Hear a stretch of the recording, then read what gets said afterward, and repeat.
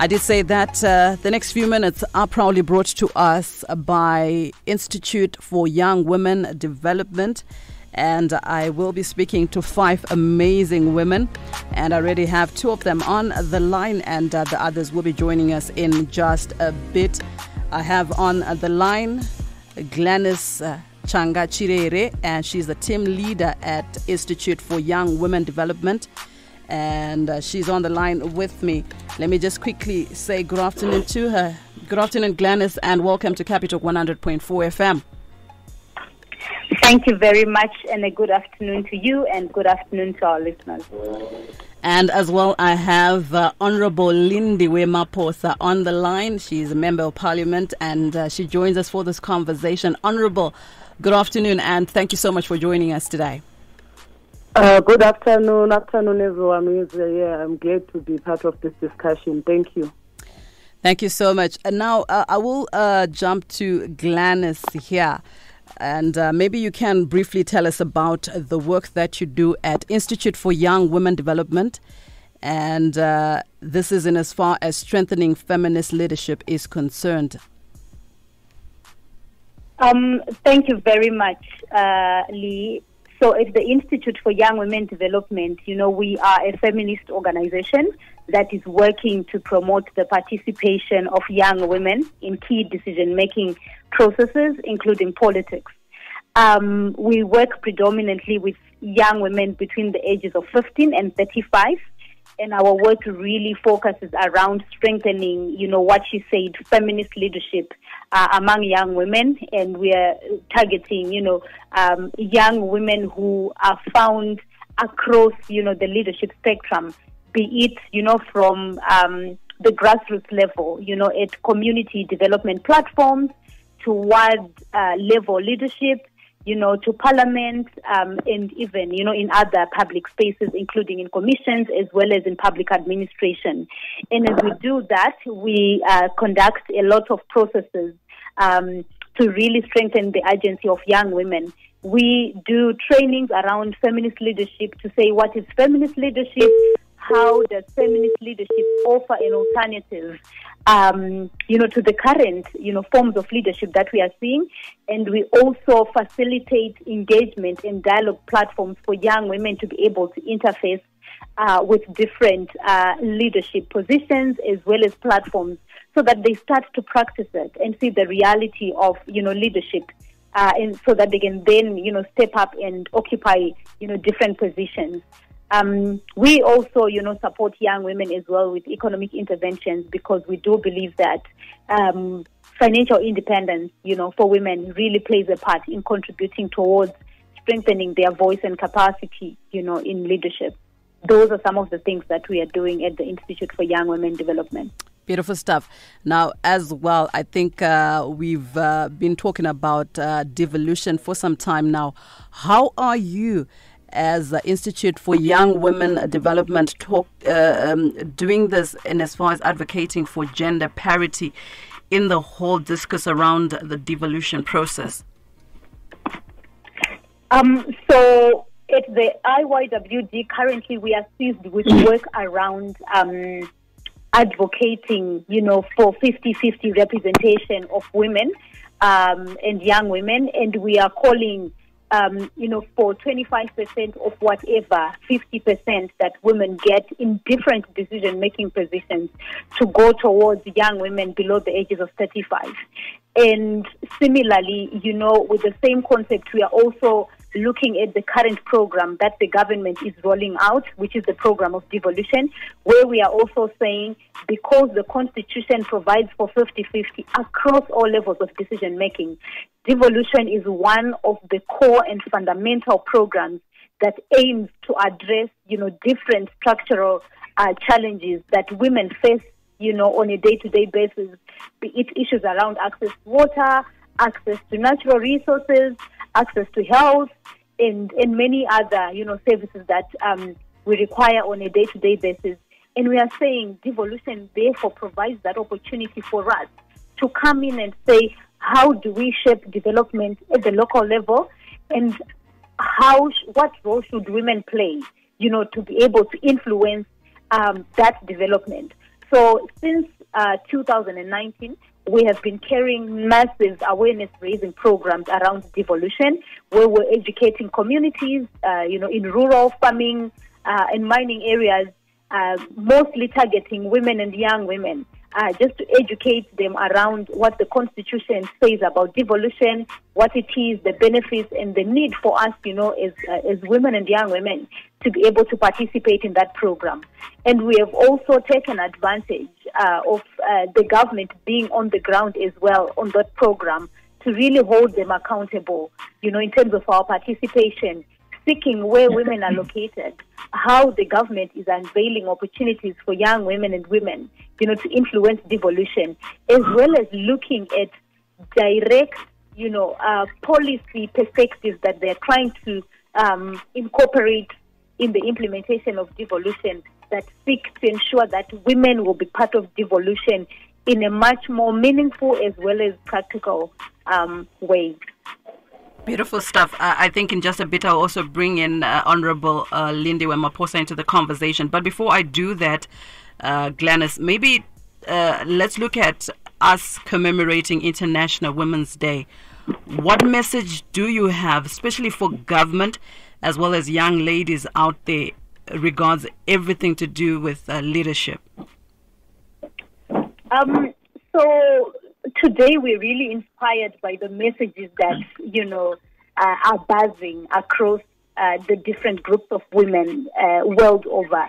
So these are words that are informed by the current, or rather this year's theme of International Women's Day. Some have chosen to go with a very bold statement of "we choose to challenge," and others have also chosen to go with a theme that says "women in leadership," reshaping, post-COVID-19 future for women. And I think for us as IYWD, acknowledging the realities of young women that we work with and how they've been affected by the pandemic, honestly, we are, excited to say that we are also saying that we are bold in choosing to challenge different systems and structural arrangements, in our communities, at the country level, at the national level, at the local level, that have contributed, towards the immense challenges that we have faced because of the pandemic as women. So we are challenging patriarchy, we are challenging authoritarianism, we are challenging, different ways in which we have been, excluded as women in different decision-making processes. And we are saying, in shaping a post-COVID-19 future for women, what we want to see is actually the 50-50 representation of women in all decision-making spaces. And 25% that goes to women, 50%, out of the 50% that goes to women, we want 25% to go towards young women below the age of 35. And we are making this bold statement because we are acknowledging that where we are as a country, where we are lacking a lot of things, public service delivery, gender responsive leadership, a lot of things, it's because women have historically been excluded. And COVID-19 has really amplified, the challenges, those challenges, and how women are vulnerable. And so we are saying it's an opportunity for us to convince our government to challenge and to demand that they ensure that women are part and parcel of all processes from now going forward. Beautiful stuff. Honorable Lindiwe Maposa into the conversation, as well as a little later Constance Mushai, a young woman, to talk to us around what we're talking about here. We'll also have Shamiso Gotami joining us and Mary Pangiti. So I will have to let you go. But before I do that, how do people get in touch with the Institute for Young Women Development? We are contactable on our mobile numbers, +263 772 481 273. And the other one is +263 718 290 301. We are also available on email. It's youngwomeninstitute@gmail.com. And we are also on Twitter. Our Twitter handle is @youngwomeninst. And we are also very much present on Facebook, where we use the name Muzimaiwe Chibiki. We also have a website where people can take a look at the work that we are doing and, come in different ways to support that work. Our website is www.youngwomeninstitute.net. Thank you so much, Gladys, for joining us today, and do enjoy the rest of your day. And let's continue to change the narrative, and let's continue to engage. And remember, together we can. Thank you very much, and happy Women's Day to you and all the women out there. Thank you. Happy International Women's Day to you too. All right, I was speaking to Gladys Changa Chirere. She's a team leader at the Institute for Young Women Development, and they are the ones that have brought us this particular special program as we celebrate International Women's Day. Honorable Lindiwe Maposa is on the line with me as well. Honorable, maybe to start off, I would want to know, what does International Women's Day mean to you as a woman? Okay, thank you very much. My name is Lindiwe Maposa. You have already said, and I'm a member of Parliament for Matabeleland South constituency. It will also interest you to know that also an alumni of IY, and I'm very much still see them doing great works and conscientizing women in terms of equality. Well, to me, International Women's Day is a time for me to reflect on how we've come as women. I know we've been lamenting challenges. I know we've been lamenting how we are left out, how patriarchy has let us down, how we pull each other down, how things are not working. But for me, this year, 2021, I said, let me look at the good things that have happened to us as women.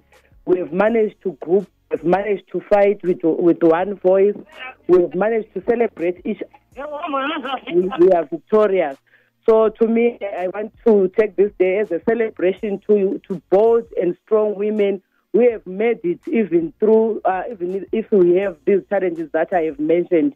Women who have risen even above what everyone were expecting them to be, but they have raised their bar above all the challenges. So I say to myself, the day is actually for us to congratulate ourselves as women, to say, even though it was hard, even though there were things that were saying women cannot do it, we have managed to do it. We've managed to fight for spaces. We've managed to make awareness, to say, look, we have been left out in these spaces. And even government itself has been able to hear our clarion call with evidence of the councillors in Victoria Falls admitting that women were being left out and saying from now going to be talking of 30% of representation in councils across Zimbabwe. So to me, it's another achievement that we have made. We also have made a clarion call to say we need to see women in influential decision-making boards, CEOs, like the ministers, the deputy ministers. And if we look at it, how things are now being done, how appointments are now being done, agenda is now being taken note of because of the crisis, of the push that we've been doing. Mm-hmm. So I say today makes me look at the achievements that we have achieved throughout. Even if you look in the world, how women are coming up, how women are doing a first. You hear that it is the first time this woman is taking this position. It is the first time that a woman has broken this barrier. So like I said today, I'm celebrating how victorious we've become, and I'm celebrating how we've faced challenges and we're able to overcome them. Beautiful stuff. Now, as well, I would want to know, how has IYWD helped you to become the leader that you are today? Well, this organization actually gave me strength. They actually gave me support to be courageous, because, of course, you could be a leader in a political party, but there are things that you have to shift off for you to stand out as a leader. you could be an activist and you think that being an activist you have to fight always. But otherwise will groom you to be a leader that you must be. A leader who understands the environment, that now I'm in this environment, I have to act like this. A leader who is courageous to say out what she wants to say without fear. A leader who is able to face challenges. A leader who is able to cry out if she has to. Because otherwise we're given sessions at times to just pour it out. Because you know the environment that we have in political parties, especially when we are going to elections, it's very rough and it's very painful. You go through a lot and you are hurt spiritually, you are hurt physically, you are hurt even morally. But when we went there were sessions where you could pour it out, you could cry out, and after that you feel that I'm now okay. So I would want to say it helped me even to build the person that I am today. If you go to my political party and ask them how I was 5 years before, they would tell that there was a very radical, very militant woman who didn't even want to listen. And I never knew I would sit in parliament and listen through even when I'm being heckled. But I was molded, I was built, I was given courage, I was given strength, and today I'm a leader. I am from the grooming of IWAS, and I very much appreciate them. Now there's that young lady that's looking at you and saying, I want to be the next member of parliament. I want to represent women at this huge platform. Honorable, what would be your message to that young woman who's listening right now, in brief? My message will be follow your vision, stand out, be different to everyone else, and know exactly what you want. If you know you want to be a member of parliament, start learning. Have your mentor, have someone that you look up upon, have someone to talk to you, have someone to mold you, and follow your vision. And I can assure you that you can do it. Because being young does not hinder you. Because when we were growing up, we learned a lot. We heard a lot about we are leaders of tomorrow. But the moment that we embrace, we are leaders of today and we are leaders of now, we then stood up and started acting. So you are leaders of now, and you are a member of parliament, and you are able and you can do it. So stand up, follow your vision, and do it.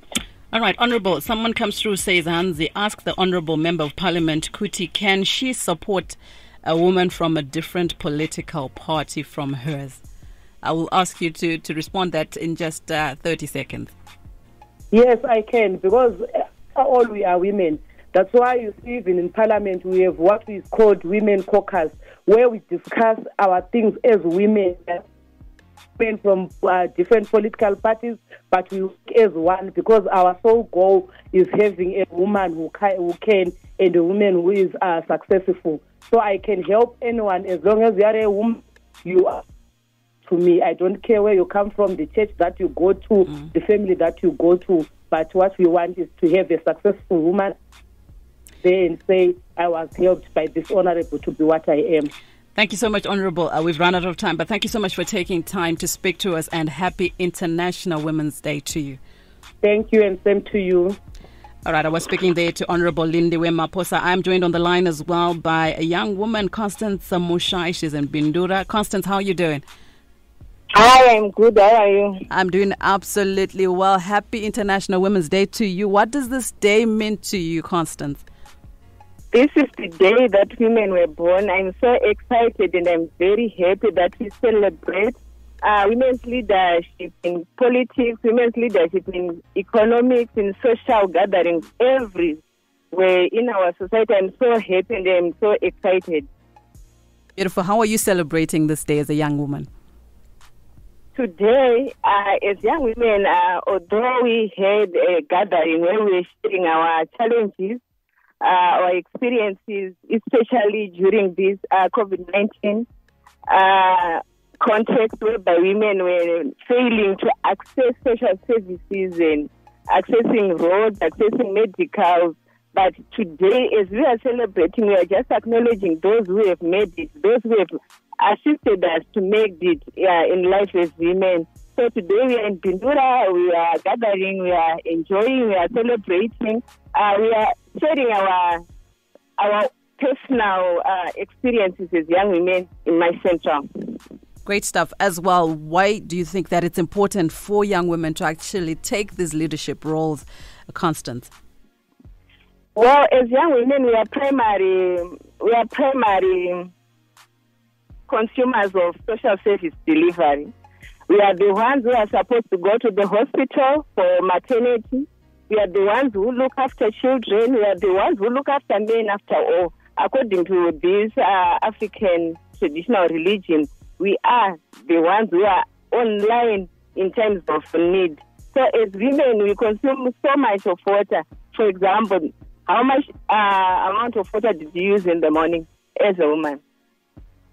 Ale? Great stuff. Unfortunately, we've also run out of time, but thank you so much for taking time to speak to us and continue to take those leadership roles and change the narrative and continuously look for those opportunities and also encourage other young women to take some of these leadership roles. Thank you so much, Constance, for joining us today. Okay, thank you so much. I just want to leave one word that as women, we just need to strive until we get it. The sky is the limit. We can make it one day. Great stuff. Thank you so much for speaking to us today. I also have Honorable Mary Phangiti. She's on the line. Honorable, are you there? Nisho makadeni. Tinofara makadi kurisei koko. Kuri right. Zuva iri rakakukosherei muupenyu wenyu, Honorable? Rakatikoshera semadzimai. And tinofara kuti tarangarirwa semadzimai pasi rose. And isusu tinoplay a big role being politics nekudzimba dzedu dzatinobva nemacommunities atinobva. And I also wish kuti zuva iri rideclare as a day rekuti tinotoita seholiday yekurangarira nekutenderera madzimai kuti tawana kodzero dzedu semadzimai. Aiwa zviri munzeve. Now, Honorable Phangiti, ndingada kuziva kuti IYWD yakubatsirei tichitarisa nhau yekutungamira semadzimai. Yakati gruma vakatimentwa kusvika tasvika patasvika vakatidzidzisa semadzimai echidiki vakatidzidzisa kuti tadzikisirani uye tiwane kurudziro yekuti tiise madzimai muzvigaro 50-50 uye titungamirewo makanzels atiri kupariamendi tirege kungoti varume chete ndivo vanotungamira asi madzimai vane kodzero yekutungamirawo muzvigaro izvozvo uye tiregere kudzikisirana. Aiwa, tinotenda nemashoko. Now, message yamungada kusiya kune vechidiki vasikana vari kukura nenhau yekutungamira nekutura zvinzvimbo izvi ndeyekuti chii? Ndinonga pakurudziro yekuti madzimai echidiki kunyange nevakuru ngavarege kuitwa sexual harassment kuti vari kuda zvigaro. They must stand firm kuzvimiririra sevanhukadzi, varege kutarisirwa pasi zvichirwadza zvichioma. They will make it. And tikabatana I'm telling you by 2023 tinenge tane 50-50 muparliament, muzvigaro, mumachechi, whatever, mabusiness tinosimukira semadzimai uye kuti tiri kukumbira kuti zuva iri ngarideclare kuva holiday yekurangarira madzimai. Aiwa, ndinotenda nemashoko. Muve nezuva rakanaka. A happy International Women's Day to you too. Thank you so much. All right, I was speaking to Honorable Mary Phangiti. She's a councillor. I also spoke to Honorable Lindiwe Maposa, as well as a young woman, Constance Mushai, as well as a team leader and that is Glenys Changa Chirere, and Institute for Young Women Development, where the people that actually brought us this particular special on Capital 100.4 FM. My name is Glenda Fadzai Takachicha. I'm back on the station tomorrow.